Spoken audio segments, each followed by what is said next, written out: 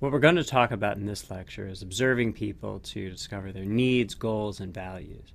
One effective starting point for designing new technology is to clearly identify an existing problem or need. And that's because finding a big problem and need often yield important untapped opportunities for design. Observing people can also help you build empathy and think from their point of view, to stand in someone else's shoes, or maybe to wear someone else's gloves. Mike Kuniavsky is a colleague of mine and a design consultant and author. When we were talking about the role of fieldwork in design, he gave me the example of an electronics firm that makes devices for truckers. Apparently, the systems were underused, and sometimes when responses were provided, they were pretty minimal. These mobile devices had small physical keyboards. When the designers went into the field and spent time with the truckers that used them, they found that many truckers had big hands and wore bulky gloves, making it near impossible to use the tiny keys. The resulting redesign featured a large touchscreen. This interface provided common responses with one click, as opposed to lots of typing. And the dynamic display made it possible to have big buttons, and a stylus was introduced for precision input when that was necessary.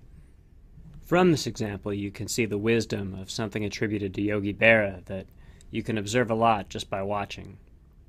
What we're going to talk about today is participant observation techniques for standing in someone else's shoes. Of course, observing people isn't the only way to begin designing an effective user interface. Great designs emerge through all sorts of approaches.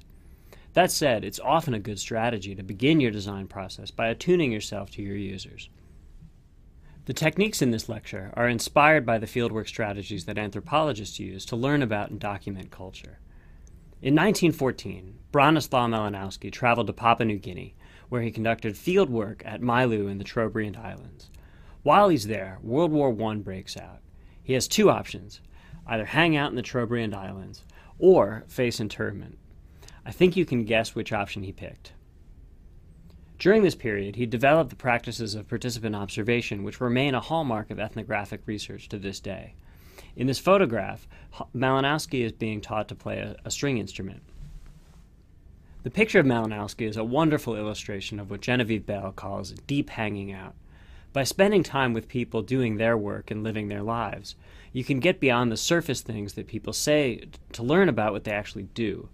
If you've ever lived in another country, I bet you've found that there are all sorts of things that are normal to the people that live there and completely unfamiliar to you.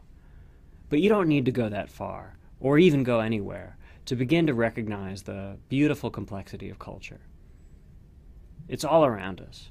For example, being a student requires an enormous amount of practical knowledge and constitutes a large number of practices that you enact every day and are rarely conscious of, precisely because it's such an everyday behavior. But if someone was suddenly dropped into being a student with no knowledge of what student life was like, they'd have all sorts of trouble. Furthermore, much like the intuitions that we build up when we learn to play a musical instrument, there's all sorts of stuff that we do as part of our everyday behavior that's really tough to articulate. So, what we're going to hopefully learn by participant observation in this class is 5 key things. First, what do people do now? What's the baseline that we're starting from? Second, what values and goals do people have? Most often we want to build technologies that align with what people care about and what they hope to accomplish. And by that I don't mean literally building what people ask for, because people often don't know, especially for disruptive technologies. Rather, what I'm talking about is designing technologies that will weave themselves into the fabric of people's everyday lives, even if they introduce new concepts and functionality. Third, we're going to look at how these particular activities are embedded in a larger ecology of behaviors. For example, we might be tasked with designing a better technology for a bus or subway. Of course, for any individual bus or subway user, the bus or subway segment is just one piece of a larger activity, like getting to a friend's house or commuting to work or going to the grocery store.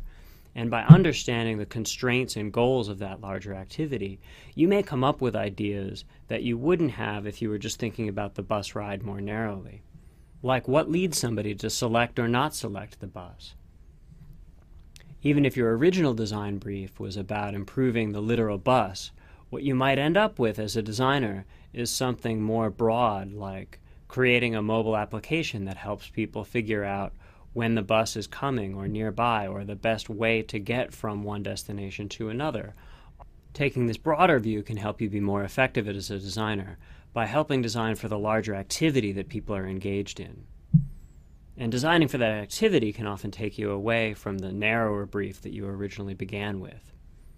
Fourth, what are similarities and differences that you can find across people?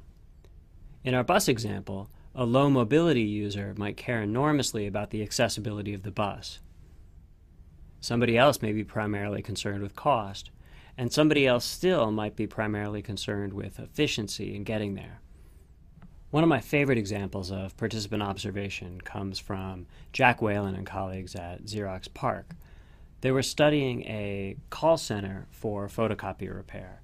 So these are people who field questions from technicians and over the telephone help them work through troubleshooting broken photocopiers. Doing this over the phone can be extremely difficult.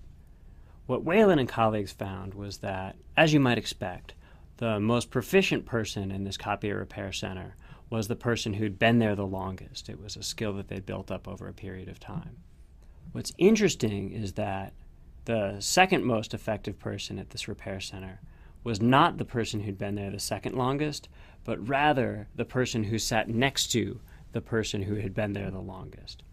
What they realized was that by sitting next to an expert, these repair technicians were able to pick up all of the informal skills of doing repair work that aren't written down in manuals anywhere. And it's this apprenticeship model that helped somebody really excel in their job. One effective strategy for learning about the work practices of your users is to apprentice yourself. For example, my former PhD student, Ron Ye, did his dissertation on software tools for field biologists. And as part of his dissertation research, Ron, in essence, became a deputy field biologist. He trained as a docent up at the Jasper Ridge Preserve near Stanford, and he accompanied a field biology group with them on their field site trips to places like the Mexican rainforest. So as you can see, another advantage of doing field work in technology design is that you get to go to lots of fun places too sometimes. Even say you were interested in making a better supermarket checkout system, you might apprentice as a clerk, and one of the things that you'd learn for that is all of the different workarounds that clerks do as part of their daily activities.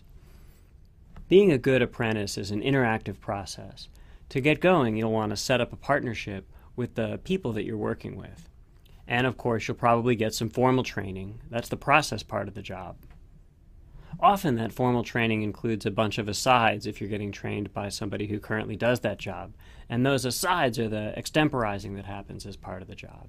And definitely, once you actually get involved, you'll realize all of the everyday hacks and workarounds. If you see something that catches your eye, it can be important to validate that with those that you're working with. And so you can reflect things that you see back to people, and that can help you understand why those things are being done. Pay attention to all of the artifacts that compose part of people's work, and in particular, look at ways that people have hacked their equipment to be able to make their work more effective. One of my favorite examples of this is Post-it notes.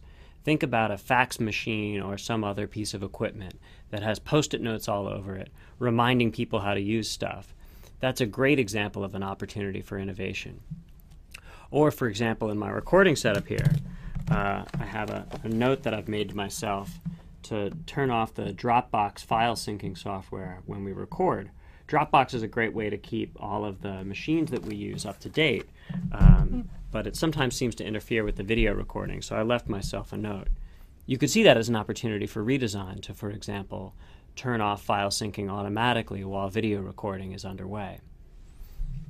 In particular, errors can be a real goldmine.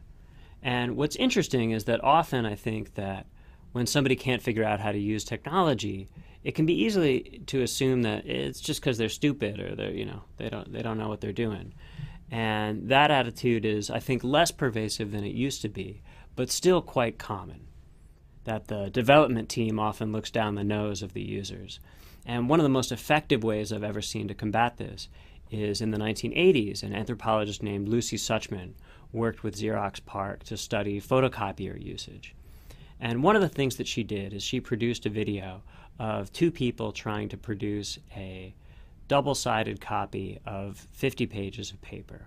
And you'll see this video here. There's a bunch of buttons here. So output paper tray, copy mode, one-sided. We want two-sided copies. Unload top paper tray. That's only the half of it, right? They only got the... What kind of get a tooth? Oh, because 49 must be on the other side.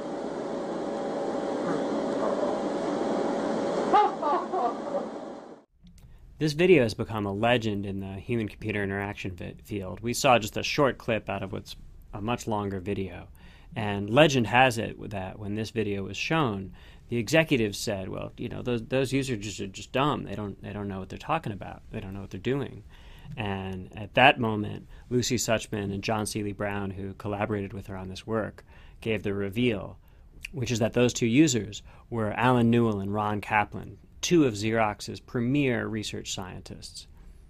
They were giants of computer science research, and in this way you couldn't say it was because they didn't know how to use technology. All of a sudden it made you realize that if you were unfamiliar with a particular piece of technology, that's stuff that could be a lot more difficult, and that led Xerox to help focus more strongly on the user interface.